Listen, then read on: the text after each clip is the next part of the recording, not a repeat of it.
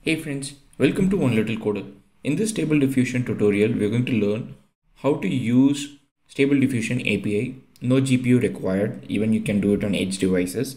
All you need is Python. So we're going to see how to use Stable Diffusion SDK or API, whatever they call it, and then generate images. I'm not going to get into details of the code. The code that you're going to see right now is actually put together by the Stable Diffusion team. So you can refer this code exactly like here, but I'm just going to give you a step-by-step walkthrough of how to do that, and if you face any issue, what kind of issue that you might face. At the end of this code, at the end of this tutorial, you would be able to give a prompt, something like this, and then that prompt would be able to generate some kind of image like this. So that's exactly what we're going to do in this video. But before we move forward, I would like to remind you that for you to use their API, you need to create an account in dreamstudio.ai. So beta.dreamstudio.ai is a place where you need to create an account. And after you create an account, you might get £2, British pounds for the first time. And I've already created one generation. So I'm going to refresh it now. Now you would probably see that my number of generations would have gone down because I've already 199. So you can see that I had £2 that was equivalent of 200 generations and image generations. And because I did one generation already, now I have got 1.99 pounds and I've got 199 generations available. And as we go through in this tutorial, I'll also show you what happens when I generate more, how it reduces. So important step, you have to register an account with dreamstudio.ai. I will link the link in the YouTube description, just check it out. So the first step is go to beta.dreamstudio.ai and then register an account for yourself. And I think at this point, I don't know whether they're going to continue this, but at least at this point they're going to give you £2 which you can use. But if you want more, you can buy it. Like you've got multiple options. Okay, having said that, now let's get into the code of how we can use Stable Diffusion to create AI generated images using Stable Diffusion. The first thing is we need two libraries. Technically we need one Python library, Stability SDK, which is available in PyPy, which you can install through pip. The second one is whether you're on Linux, whether you're on Mac, you need something called libmagic. So if you're on Mac, just do brew install libmagic. If you're on Linux, then do apt-get and install libmagicl. Just remember, if you're on Linux, if you're watching this tutorial on Linux and you want to install that, you're going to install it using apt-get install libmagicl, or if you're on Mac, do brew install libmagic. And if you're wondering about my coding environment, this is a very simple Jupyter notebook within VS Code Visual Studio Notebook, and this is running on my local machine, which is not a GPU. So you can see that because it's Mac, I'm installing brew install libmagic, and also the first library is pip install SDK, Stability SDK. Once we have successfully installed the library, then the next thing is we need to authenticate. We need to add an environment variable which we can use to do authentication later on. And the way we are going to do environment variable is we are going to say import get pass OS. Like we are going to import 2, and then we have to set os.environment for environment, and you can say stability underscore key and get pass, and then you can enter the API key. So when you run this, it will actually open a model, and in that model you can paste the API key that you basically go to the API section here. When you log in, you can see your account, go to the account details, go to the membership detail, and there you can see the API key and click copy here. Once you click copy, you can come back and enter that API key, paste the API key inside that model, and with that your API key setup would have been done. So you would have added the API key successfully inside this OS environment as an environment variable. And please make sure that you don't share the API key with anybody, because at least at this point I don't see a way for us to revoke the API key. So maybe that would come later, but at least at this point I don't see way for you to revoke your API key from dreamstudio.ai. So it's very important that you don't share the API key with somebody. So at this point, we have basically installed the library and added the API key so that you can successfully go further. Now we are getting into the code part, like the actual code. So we're going to import certain libraries to make our job easier, like IOOS warnings. But the main thing is we need Pillow for image processing. We're going to use IPython display to just display the image within your Jupyter notebook. And the main thing is these two things. So one, from a Stability SDK, you're going to import client, and then import Stability SDK dot interfaces dot goose AI.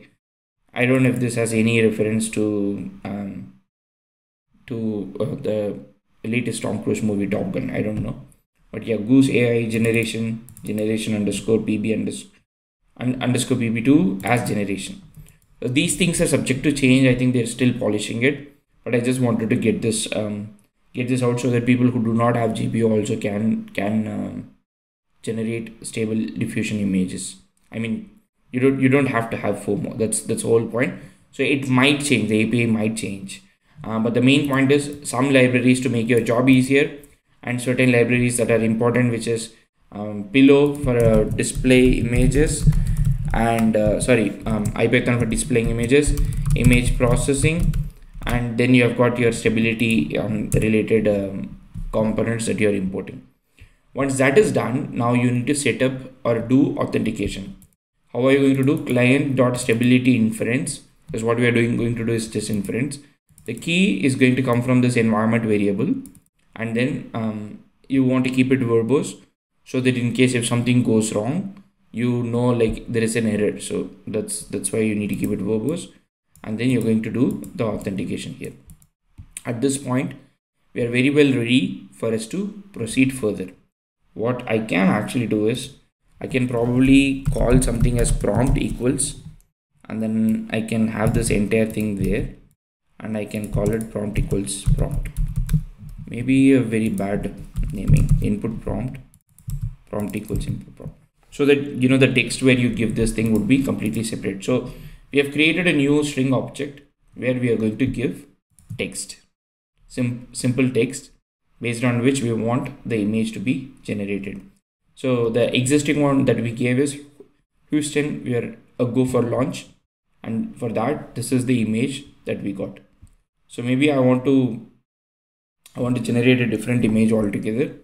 So I can go ahead and then see, for example, I can say the Batman Dark Knight Rises wallpaper, something like this. I don't know what is going to happen, but yeah, this is my input prompt. I'm not going to generate a lot, but let's say this is my input prompt. At this point, I've got a text object that says input underscore prompt, and then it has got the text. 4K wallpaper, 4K HD. Okay. The next thing is, let me run this. So the next thing is we are going to use stability underscore API dot generate, which is what we got here, and then we're going to give the prompt inside that, and that is going to get a Python generator object. So when we run this stability underscore API dot generate, it's going to return a Python generator object, which means we need to iterate over it. So we're going to iterate over it like the answers. So for example, what we're going to do is for a response inside answers, and inside that response we're going to look for artifacts, and inside that pick artifact, and inside that see whether there is a whether there is something that you built, that whether there is something that you generated that violates their API safety filters. For example, NFSW not suitable for NSFW, not suitable for work images, like violent images. Those things they don't allow currently.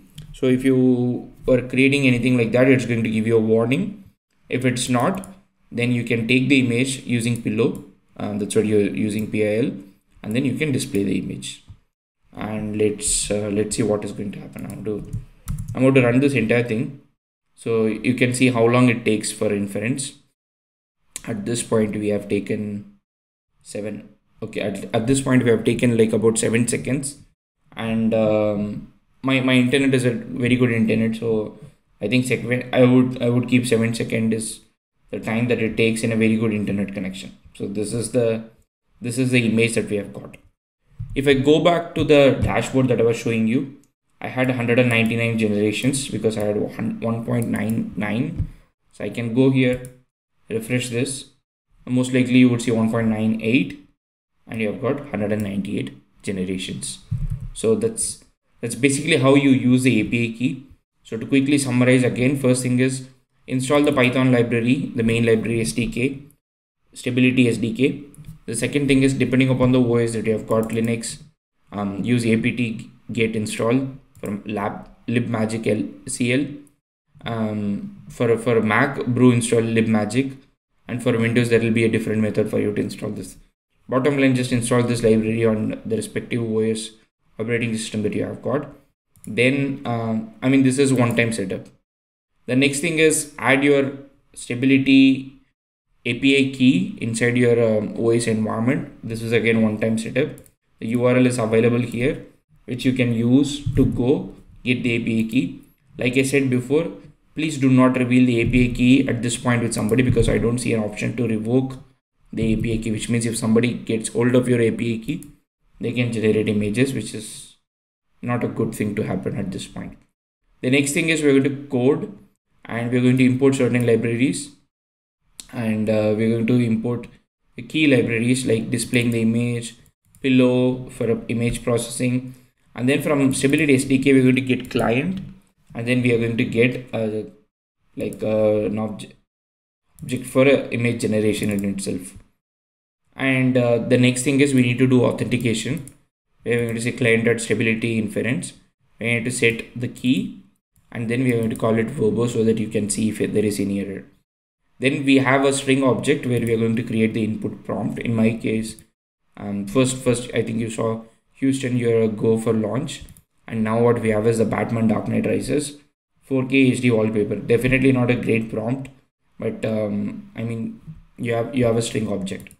The next thing is you're going to simply use stability_API.generate, and this is where the magic happens, and you're going to give the prompt inside. Right now, as you see, we are not doing any parameter tuning. Like we have not given anything like guidance or like we are not doing any parameter. We're not giving any parameter. We're just giving a simple text. And I think that's again, and the whole objective of this video is not to make you an expert of how to use their API, but to help you get started without any errors.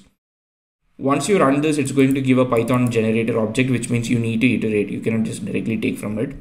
You want to iterate over the generator's response, and you're going to pick a particular component where the image could be. In case if what you searched, what you gave the text does not pass through their filter, then you're going to get a warning here. So that is here. And then finally, if you have entered this section, which is where you have got the image, then load the image using pillow and display the image, and then you have got the image. And like I said, you can do 200 generations. I have 198 generations, but you can do 200 generations, all completely without any GPU on any computer, Linux, Mac, Windows. I think probably you can do it on your Android phone as well, like if you can install libmagic. So you can basically do it anywhere. So Stable Diffusion anywhere without GPU using API. I hope this video was helpful to you in knowing how to run Stable Diffusion using their API. Any questions, let me know in the comment section. Otherwise, make sure that you go start the repository of this library that the Stable Diffusion Stability AI team has put together. If you have any question, you can ask the question on issues. Also give a shout out to them. Thank you so much for watching this video. See you in the next one. Peace. Happy coding.